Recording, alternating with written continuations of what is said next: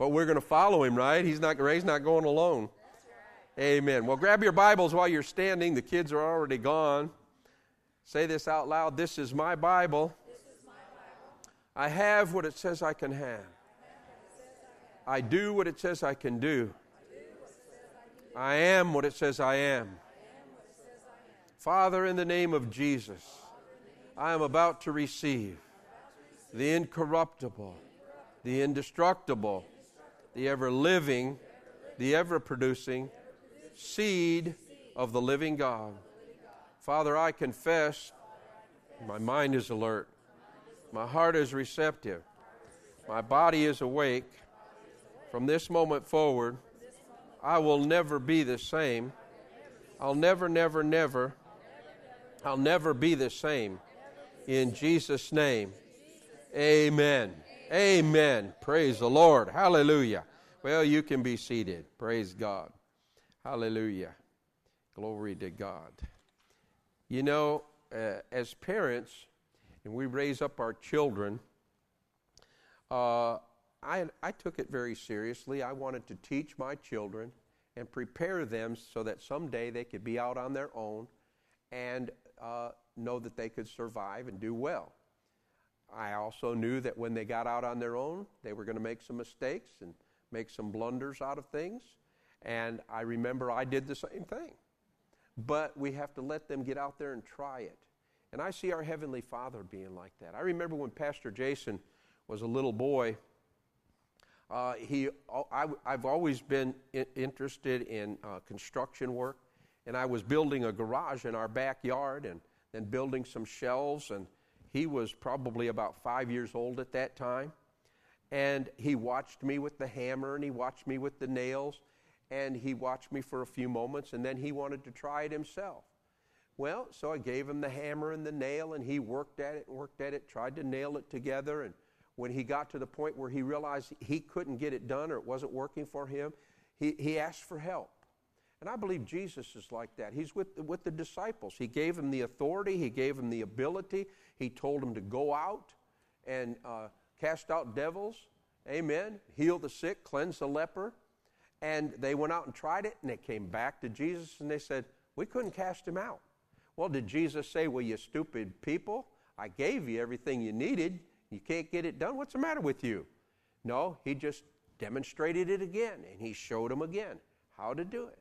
And today, Pastor Jason is very good at construction. He does really well at it. But the first time he bent the nail, I didn't say, well, you don't have this, kid. You're too stupid.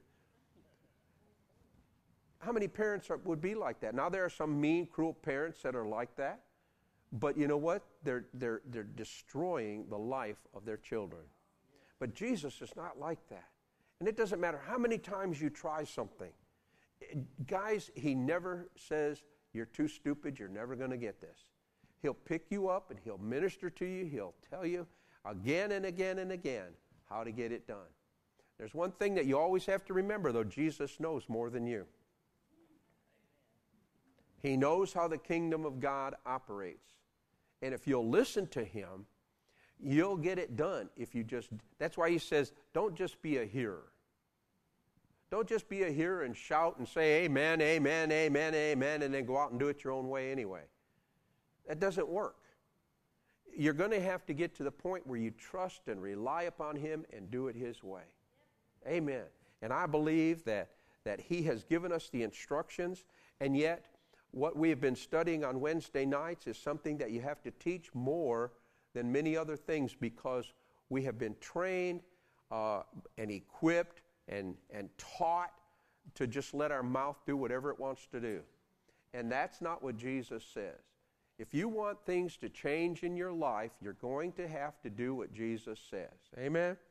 So I want you to turn, if you would, tonight to our golden text, which is in Mark 11:23.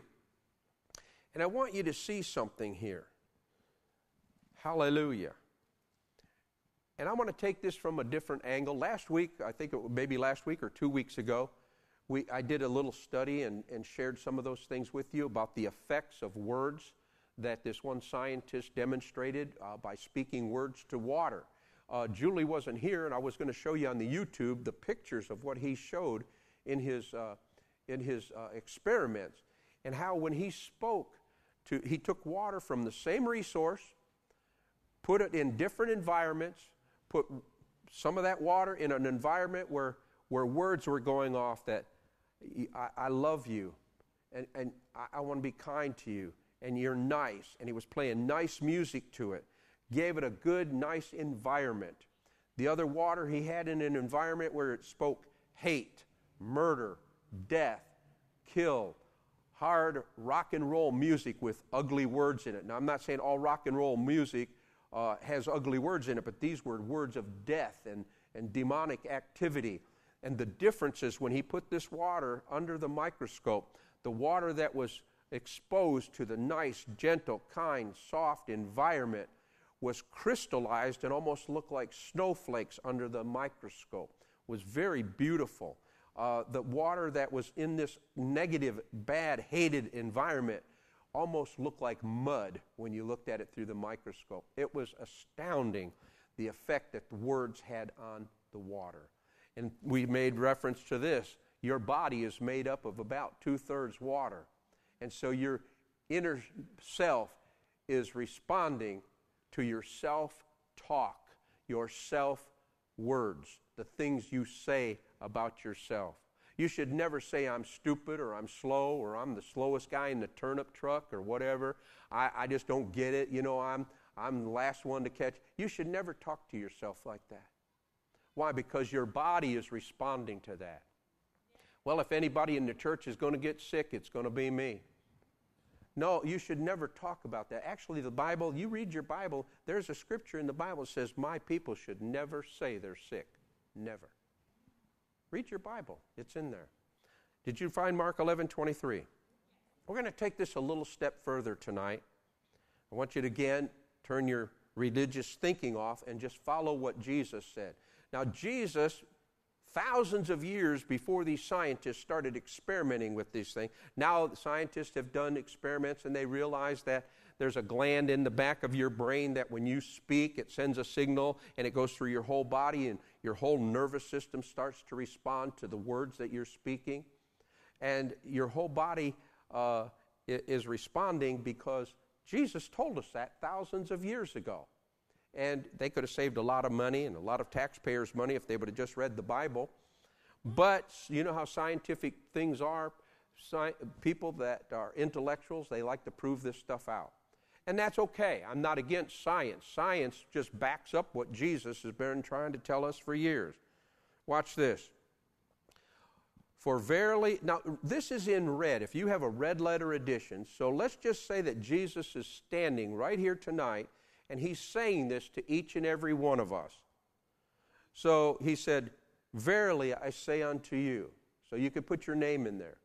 Verily I say unto you, Craig, that if you say to the mountain, be removed and cast into the sea, and don't doubt in your heart, but believe the things that you are saying will come to pass, you will have what you're saying. Now, I paraphrase that. That didn't read that way when you were looking at it, but you got it, right? I don't believe I blaspheme the Word of God by reading it that way. The Scripture says, for verily I say unto you, that whosoever should say unto this mountain, be thou removed and cast into the sea, shall not doubt in his heart, but believe the things that he saith will come to pass, you shall have whatever things you saith. I want you to notice that he only said to believe one time, and he concentrated on what you should say 3 times as much. Because what you say, you will inevitably end up believing. You'll believe you more than you believe anybody else. I can stand up here and share this with you every service. I could be like the Baptists. The Baptists preach salvation every service. I could get up here every service and talk about your words. And eventually you'll get it. You got it already, right? You see, Jesus knew this. He knows how the kingdom operates. And he's trying to get that to us. In Luke 17:6, the Lord said, if you had faith as a grain of mustard seed, you might say. Your faith will say something. What you believe, you say. What you believe, you say. Now, you see, I didn't know that growing up, I was very intellectual. I didn't do good in school. I didn't like school. I didn't study, didn't listen. So obviously, I didn't get good grades. I didn't put forth an effort. For the life of me, I couldn't figure out. I'm a practical guy. I want you to teach me things that I'm going to use. I really didn't plan on going into politics, so I don't need political science. I didn't really care what people on the other side of the planet were doing, so I didn't study geography, didn't care about it. Didn't really care about history because I don't care what ancestors did. I'm living now. So I didn't do good in history. I didn't do good in social science. But I did good in math. I figured someday I need numbers. I need to know math. I loved math. I'm good at it. I'm still good at it. But the rest of that stuff, I did okay in English, but I never could break up a sentence and put all the stuff around the sentences. I can speak good enough American English that you can understand me, even though it's Yankee talk. You can still understand it. So, I did okay with that. I wasn't one that did poetry. So all of those things, but I found out later in life, so I thought, well, man, I get D's and C's and everything. So I must not be very intelligent. That's the way I thought. But then I got married and I decided, hey, I'm going into business and I need to learn sales. And I went to this Dale Carnegie sales training class. And out of all of the people that he had taught up to that time, all around the United States, I graduated the top of everybody that he had ever taught. I was interested in it. I wanted to know it. I studied it. I listened and I paid attention. Amen. So I found out I was pretty intelligent. If you give me something I'm interested in, I can do it. If I'm interested in it. But if I'm not interested in it, forget it. And so some of you, if you're not interested in the Bible, you'll sit here tonight and you'll walk out, no change.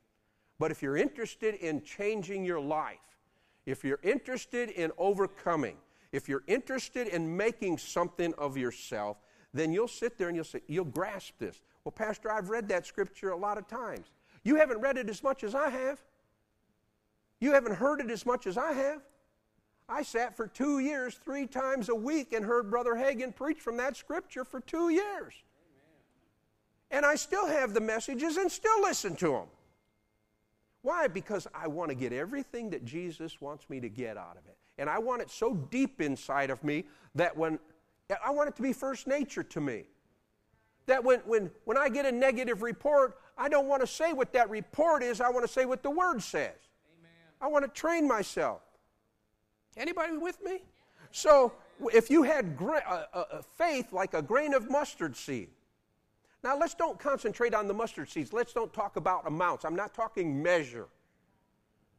But Jesus was giving an illustration based upon the smallest thing that the human eye could see during his day. Trying to give them an illustration that your faith will talk. What you believe, you'll say. Amen? This analogy today might read something like this. If you had faith as an atom, that's a small thing that can be seen under a microscope.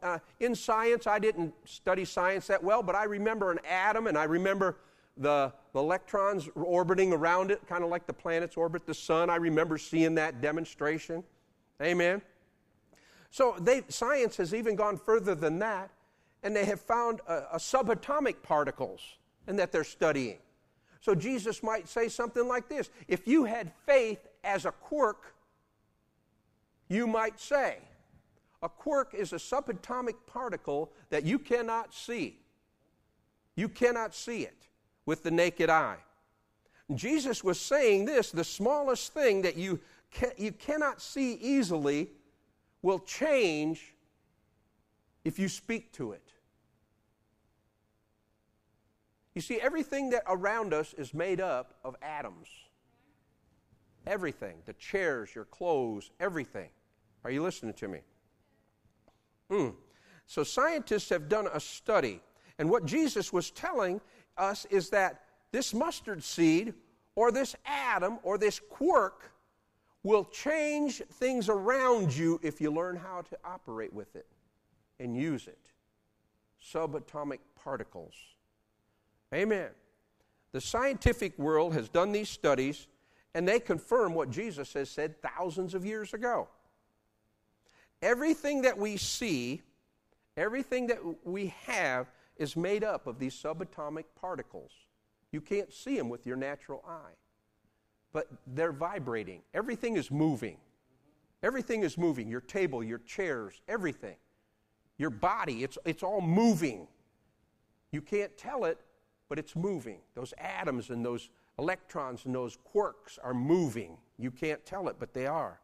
Turn over to Hebrews chapter 11, verse 3. I want to look at the B part. Jesus told us this. He said, things which are seen. How many of you can see the chair next to you, or see?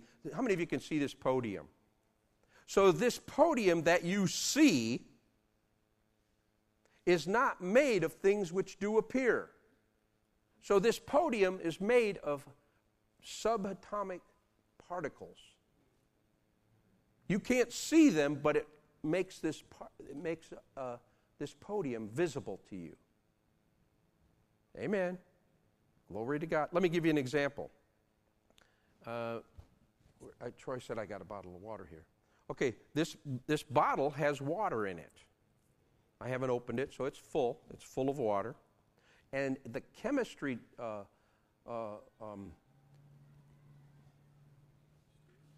H2O, the chemical terminology. The formula for water is H2O. That's what I was looking for.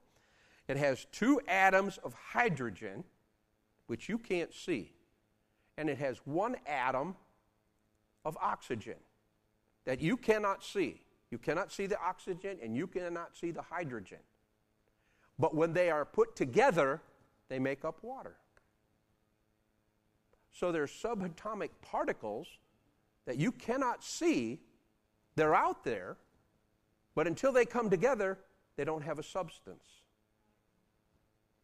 Now follow me. Watch this. Before they came together, you couldn't see them with the natural eye. And actually, you can look through this, but you can still see the water. You can see it. All right? Turn to Hebrews 11, 3a. Let's look at the A part. Now watch this. Hebrews 11:3, the A part. Through faith, we understand that the worlds were framed by the Word of God. So before God spoke, before He said, light be, the substance for light was there. It existed. But you couldn't see it until He said, light be.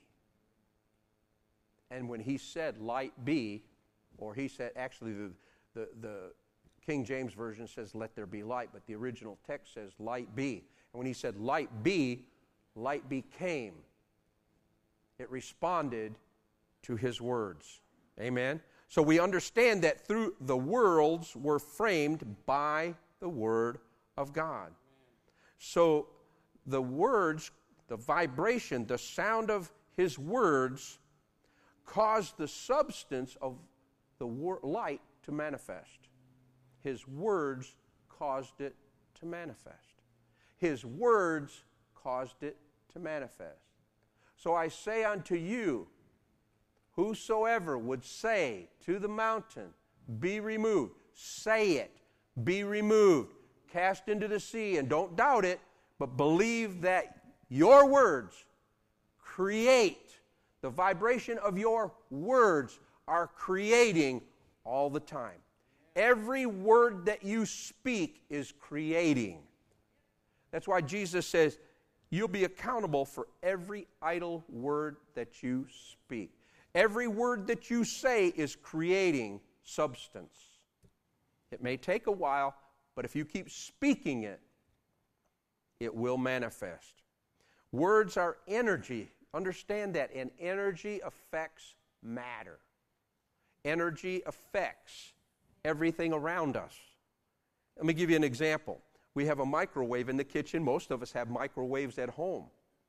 You can't see those microwaves, but yet if I put this bottle of water in there, take the lid off of it, and I put this water in there, and I turn the microwave on, those microwaves vibrate this water, and these molecules vibrate together, and energy is formed, and it heats up.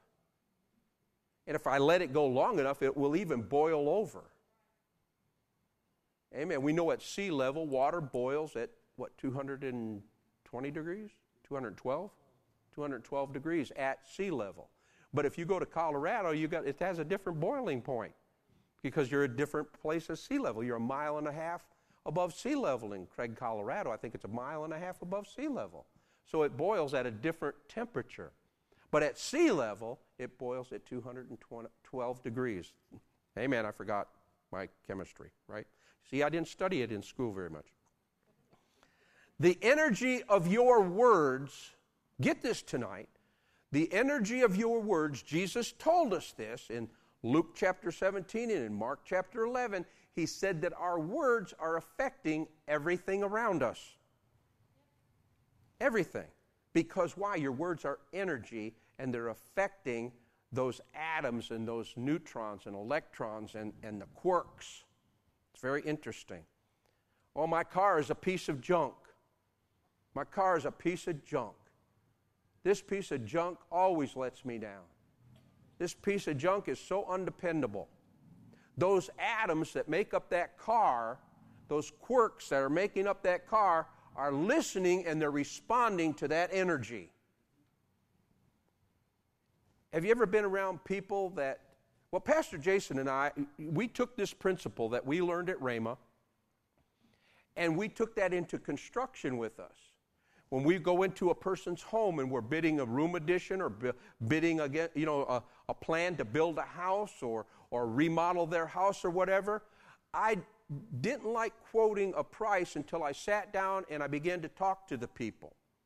And I began to listen to them. If they had problems with every contractor that's ever worked on their house, you're going to have a problem. They expect problems. They expect things to go wrong. They expect delays. You listen to what they're saying. And then we would decide, many times we'd walk away and say, we don't want to work for these people. They're not going to pay at the end of it. They're never going to be happy. You cannot satisfy them. There's no contractor that's ever worked for them that's ever satisfied them, and their problem. We're not working for them. We've done that on different occasions. But when we go in and we know somebody, they're kind of, they ask you questions. They're legitimate questions. If there's I'm sure if you tear my roof off, it's going to rain. Man, you better pray over that. I'm serious. That's their property. That's their house. We learned. There were times when we would walk out, we would sign a contract, and we would walk out and stand on their front porch and say, we'll never have a problem as long as we're working on this property. These people are going to be satisfied. And we would take authority over those things. Because we learned that their environment, the words that they were speaking, their lifestyle depicted what they were saying in their life. We learned that. We knew that. We found that out. Amen. People that have accidents all the time. They're an accident looking for a place to happen. Oh, my goodness. Guys, you don't want to be too close to them. Amen. Oh, my kids are rebellious. Probably end up in jail.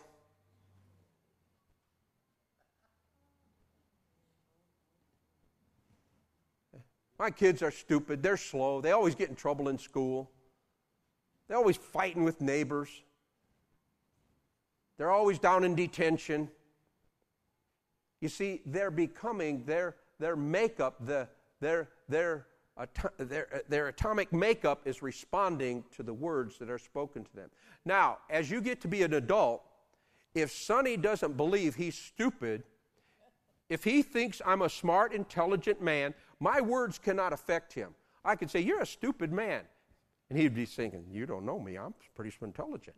As long as he's thinking good about, my words don't have power over him as much as his own self-talk does. My words cannot curse you if you don't let them. Do you understand that? So if somebody tries to say something about you, I don't receive that. I know who I am. You see? Now, if you get a hold of this, you'll understand why people, and you can look back at history. I'll never forget my grandfather growing up. He used to set me on his lap all the time. But Grandpa's scared to die. I'm scared to die. I want to die in my sleep. I want to die in my sleep so I don't have to. I'm so scared.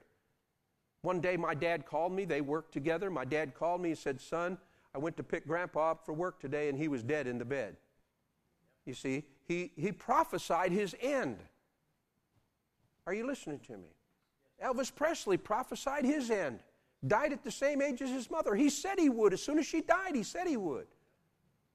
Well, yeah, but Pastor, we heard he took drugs. It doesn't matter how it happened. He prophesied the end results, and the environment around him used whatever it took to get that to happen.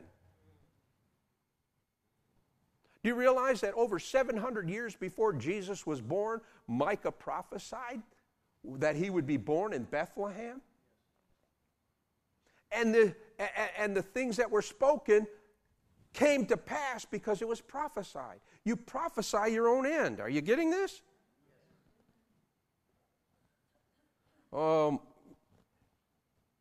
You should be very selective of what you tell your children, what you tell your spouse, what you tell yourself. Amen? Well, my wife is a nag. She just nag. My husband is a jerk. Well, he's never going to change. She's never going to change. That's the way you see them. That's the way you believe them. Amen? Well, I always get sick. Every year I get sick. It doesn't matter if I get a flu shot or not. I still get sick. I expect to get sick. I always get sick. Everybody gets sick. No, I don't. Hello? Amen. I never have enough money. I'll always be in debt every day of my life. There's just never enough money. And the list goes on and on and on and on and on. Man, take your wallet out and speak to that thing. Put some numbers in front of those zeros.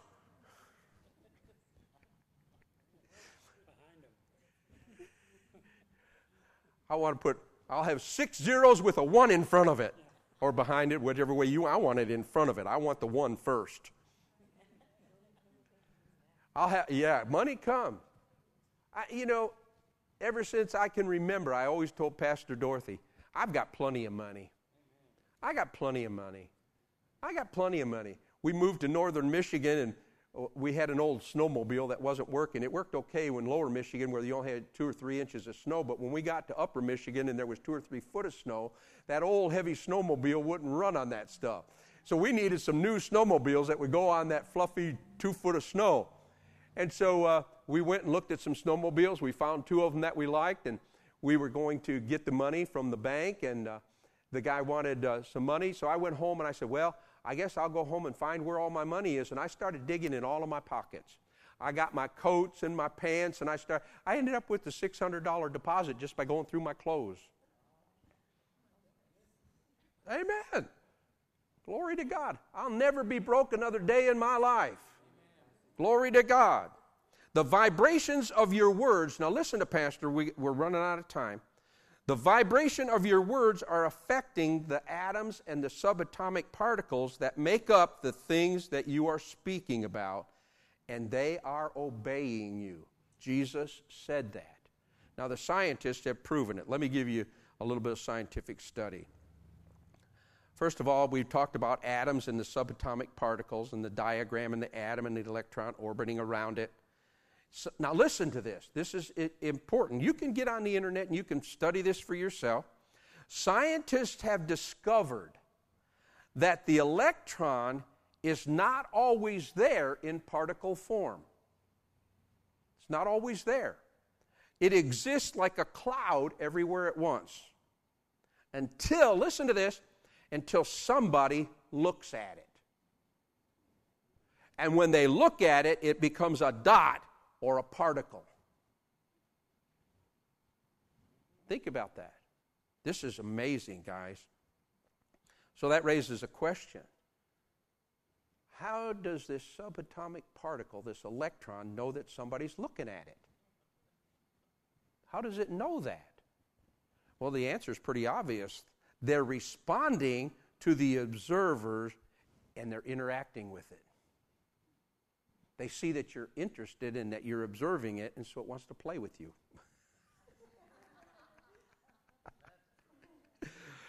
All right, listen. I'm not going to take it any further. We're just about out of time. Luke, if you're watching, I'm going to start closing. So back to Luke 17:6. Listen to this. If you had faith as a grain of mustard seed, you would say.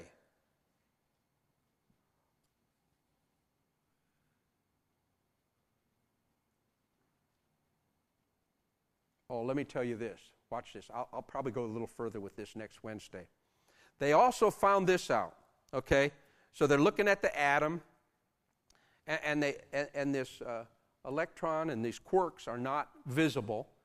They're in the form everywhere at once until somebody looks at it. And I got on the computer, and I did some study about the quarks, and it's really interesting. I don't want to get into all that, their experiments and how they did it. But they looked at this quark. One guy would look at it, and it would start acting in a certain way. And it responded to this scientist looking at it. He backed away, and a different scientist looked at it, and it responded in a totally different way. It responds based upon the observer that's looking at it.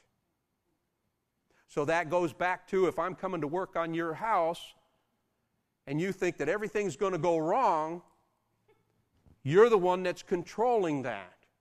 But if I go over to Nancy's house and she has confidence that we're going to do a good job and everything's going to turn out, it's responding to what she believes.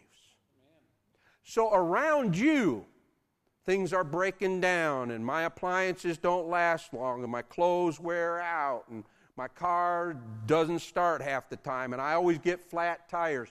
Those things are happening because that's what you are believing, and those quirks are responding to what you believe. So based upon, we can all look at this quirk, and it's going to respond differently depending on how each one of us believe. That's why that's why John G. Lake got a hold of this principle, and he was a doctor during the bubonic plague, and he would not take the vaccine to protect him from it. He said, I don't need it. Germs can't live on me.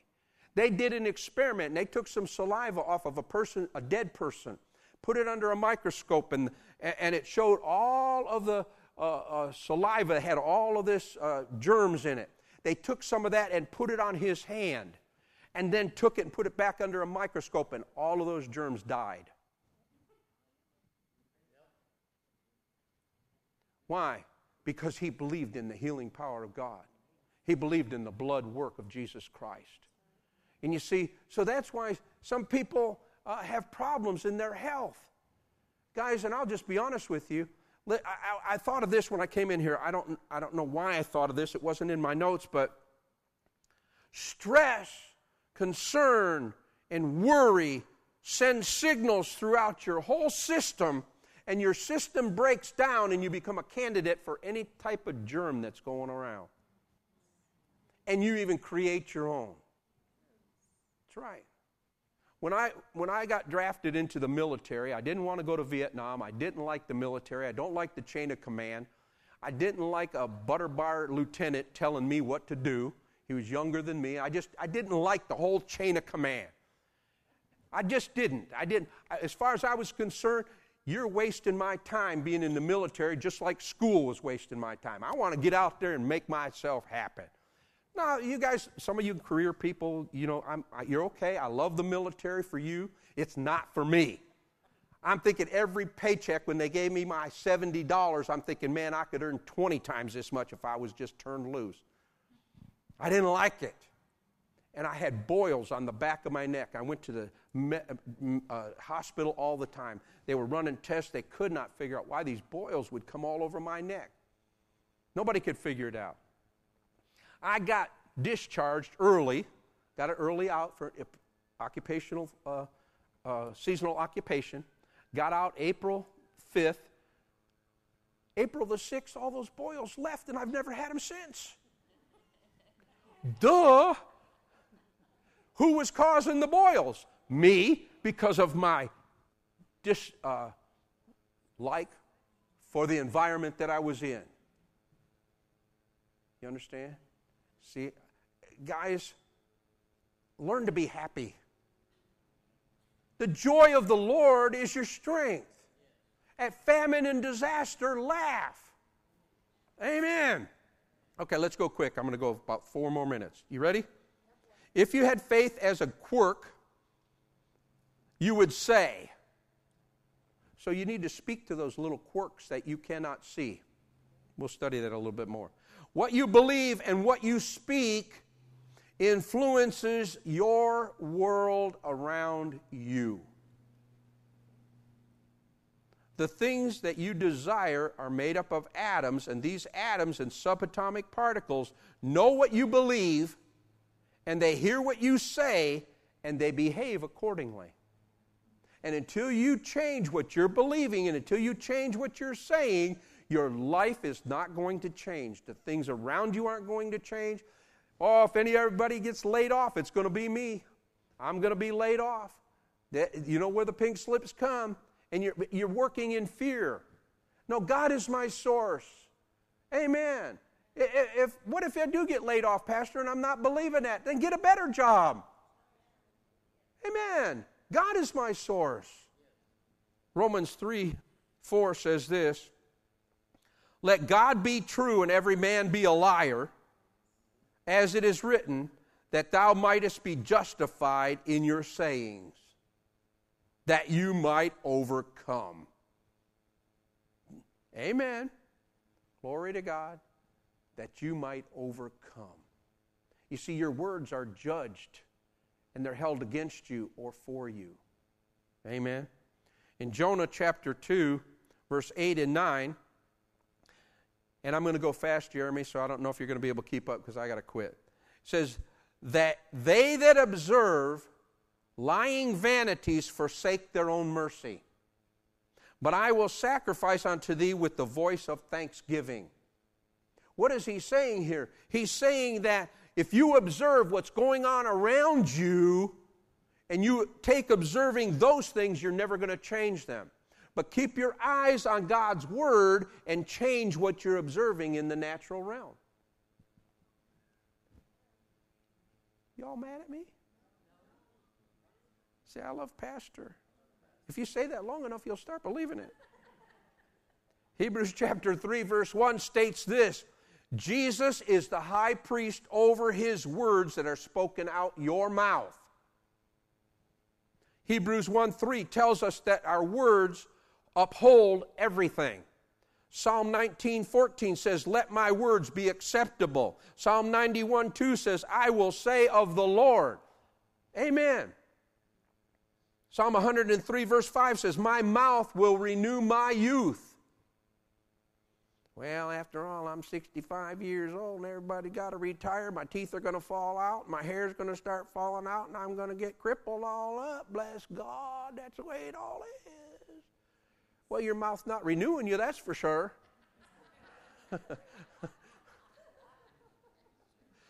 Psalm 103 verse 20. Angels listen to the voice of the word. Proverbs 4:24. Put away from you a disobedient mouth. Proverbs 6:2. I'm snared or I'm taken by my words. Proverbs 12:18. The tongue of the wise person is health. Proverbs 13:2. I eat by the good of my mouth. Proverbs 15:4. A wholesome tongue is a tree of life. Proverbs 18:7. A fool's mouth will destroy him. It will destroy you. Malachi 3:13. Wrong words will keep you from receiving your financial blessings. Even though you're tithing and even though you're giving, if you say, well, man, this isn't working for me, you know what? You're causing your blessings not to come. Amen. 2 Corinthians 4:13. Speak what you believe. So if you're speaking wrong, you're believing wrong. And if you're believing wrong, you're having wrong. So you've got to change what you believe by looking at God's Word. 2 Corinthians 4:13 says to speak what you believe. Did I already say that? 1 Peter 3:10. Refrain your tongue from speaking evil and talk no guile. In Hebrews 4:14, these are just a few of the things. Hold fast the confession of your mouth. Keep speaking the same thing over and over and over again until it changes. Stand on your feet, everybody. Did you get anything out of this? You see how important it is? Go back to Mark 11:23 and just do what Jesus said. Speak right words. Amen. Father, we thank you for the Word of God, that we believe in our heart and we speak with our mouth, that we change things. We change our environment by the words that we speak. We give you praise and glory in Jesus' name. Amen. Amen. Amen. Amen. You guys are dismissed, and we will see you Sunday.